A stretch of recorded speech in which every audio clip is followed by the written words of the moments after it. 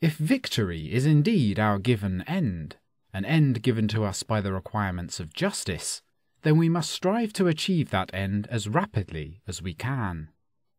But this means that libertarians must not adopt gradualism as part of their goal. They must wish to achieve liberty as early and as rapidly as possible. Otherwise they would be ratifying the continuation of injustice. They must be abolitionists.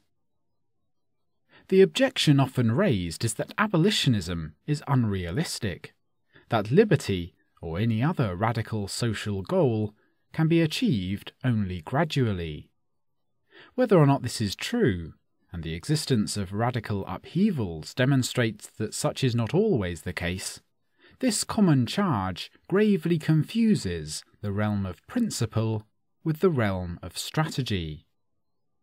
The realism of the goal can only be challenged by a critique of the goal itself, not in the problem of how to attain it. Then, after we have decided on the goal, we face the entirely separate strategic question of how to attain that goal as rapidly as possible, how to build a movement to attain it, etc. Thus, William Lloyd Garrison was not being unrealistic when, in the 1830s, he raised the glorious standard of immediate emancipation of the slaves. His goal was the proper one, and his strategic realism came in the fact that he did not expect his goal to be quickly reached. Or, as Garrison himself distinguished, quote, "Urge immediate abolition as earnestly as we may, it will, alas, be gradual abolition in the end. We have never said that slavery would be overthrown by a single blow. That it ought to be, we shall always contend." End quote. From a strictly strategic point of view, it is also true that if the adherents of the pure goal do not state that goal and hold it aloft, no one will do so, and the goal therefore will never be attained. Furthermore, since most people and most politicians will hold to the middle of whatever road may be offered them, the extremist, by constantly raising the ante and by holding the pure or extreme goal aloft, will move the extremes further over, and will therefore pull the middle further over in his extreme direction. Hence, raising the ante by pulling the middle further in his direction will, in the ordinary pulling and hauling of the political process, accomplish more for that goal, even in the day-to-day short run, than any opportunistic surrender of the ultimate principle.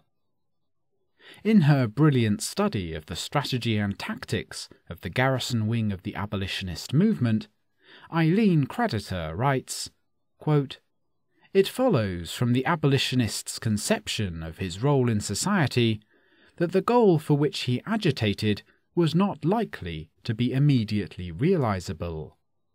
Its realization must follow conversion of an enormous number of people, and the struggle must take place in the face of the hostility that inevitably met the agitator for an unpopular cause. The abolitionists knew as well as their later scholarly critics that immediate and unconditional emancipation could not occur for a long time. But unlike those critics, they were sure it would never come unless it were agitated for during the long period in which it was impracticable. To have dropped the demand for immediate emancipation because it was unrealizable at the time would have been to alter the nature of the change for which the abolitionists were agitating. That is, even those who would have gladly accepted gradual and conditional emancipation had to agitate for immediate and unconditional abolition of slavery, because that demand was required by their goal of demonstrating to white Americans that Negroes were their brothers. Once the nation had been converted on that point, conditions and plans might have been made.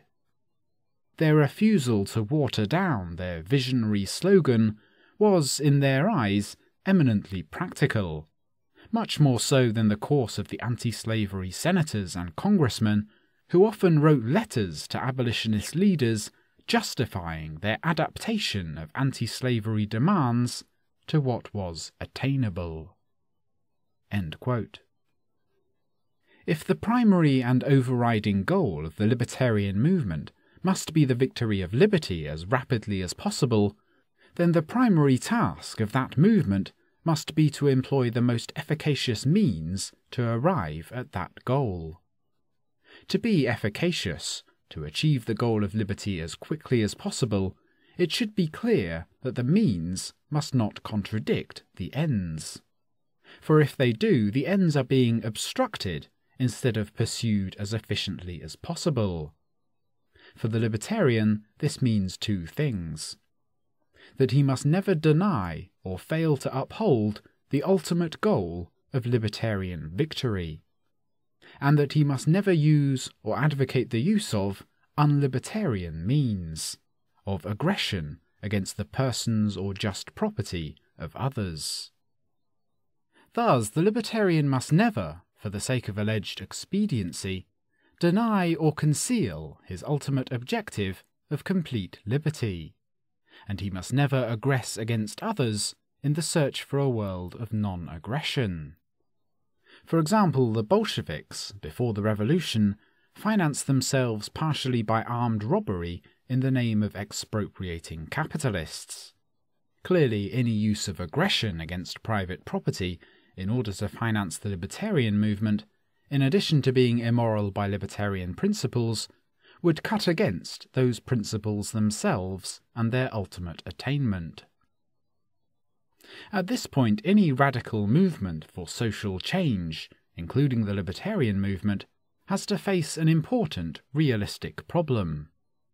In the real world, the goal, for the libertarian the disappearance of the state and its aggressive coercion, unfortunately cannot be achieved overnight. Since that is the case, what should be the position of the libertarian toward transition demands, i.e. toward demands that would move toward liberty without yet reaching the ultimate goal? Wouldn't such demands undercut the ultimate goal of total liberty itself? In our view, the proper solution to this problem is a centrist or movement-building solution, namely that it is legitimate and proper to advocate transition demands as way stations along the road to victory, provided that the ultimate goal of victory is always kept in mind and held aloft.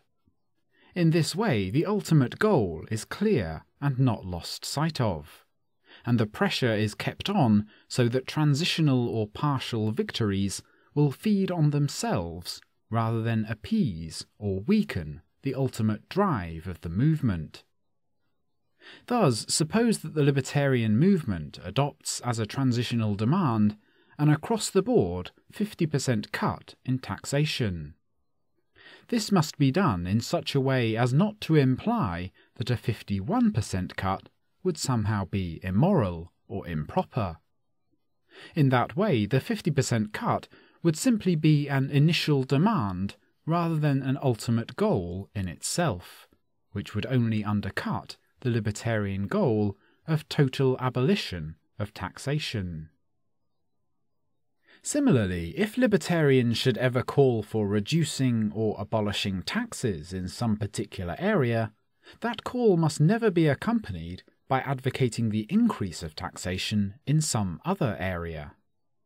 Thus, we might well conclude that the most tyrannical and destructive tax in the modern world is the income tax, and that therefore the first priority should be given to abolishing that form of tax.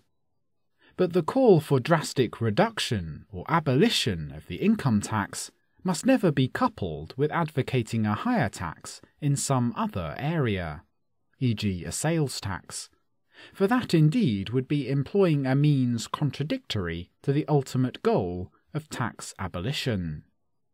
Libertarians must, in short, hack away at the state wherever and whenever they can, rolling back or eliminating state activity in whatever area possible.